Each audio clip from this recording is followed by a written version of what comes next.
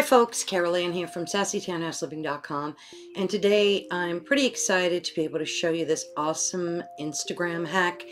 And if you're like me and you like to post photos from your computer or your laptop to Instagram directly, there's a quick and easy way to get that done. Some of you may know this trick, some of you may not.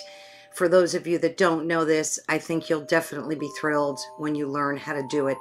Now, previously, I was using a third-party app called Grambler, and there was a lot of talk about how Instagram will shadow ban you for using third-party apps for sharing posts instead of, using your mobile phone directly.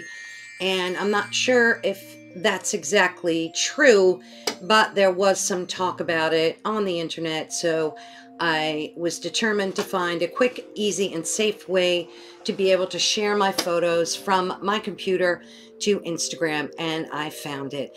Now, if you're like me, you do all of your editing to your photos on your computer, and then you like to share them to Instagram. Maybe you don't like the Instagram filters or the apps that are on your mobile device for editing, and maybe you like to use Lightroom or Photoshop like I do and get your photo all ready to go and then share it.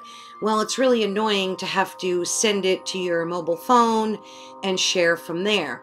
Why do that when there's such an easy way to do it? And you can do that easily from Chrome using their developer mode. So I'm going to show you exactly how we can get that done today.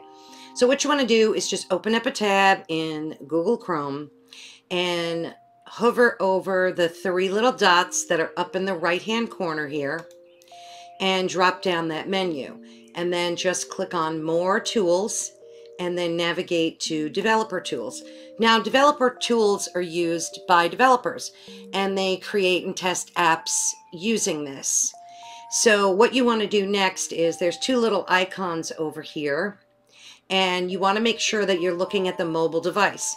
Now, Instagram will not know the difference between you posting from using this little tool or doing it directly from your phone. There's no way, there's no difference. So that's why it's very safe and effective to do it this way. And it's very easy.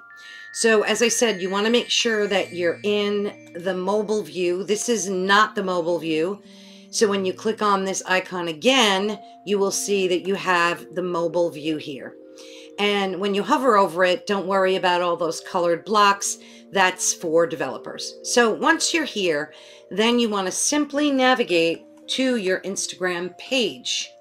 And when you do that, you will see there's your Instagram account. And it looks exactly the same way that it does on your mobile device. It's a mirror image. You still have the same tools to use. You can click on the home button, you can search, and you can upload photos. And that's what we're going to be doing today. So you just have to find the photo that you want to share and navigate to it by simply clicking this plus sign.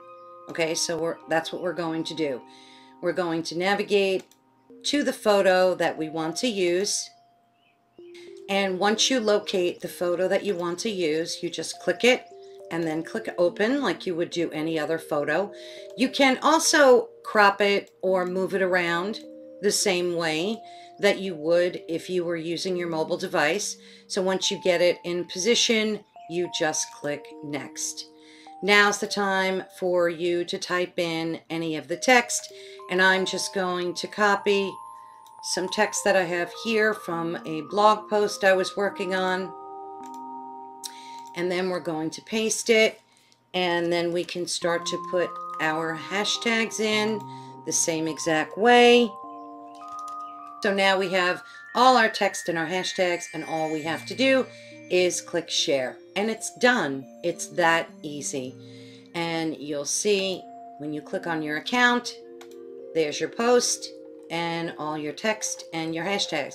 So I hope that you enjoyed this, and it's extremely easy to do and very safe. You won't get shadow banned for using this. You won't have any issues, and it's just delightful to be able to finally share your photos directly to Instagram and have it take seconds. Thanks so much for watching. If you could please subscribe to my channel, I would greatly appreciate it. I'm trying to grow my channel, and we all know how that can be. And if you can thumbs up and like this video, I would appreciate that as well. Thanks again, and have yourself a great and safe day.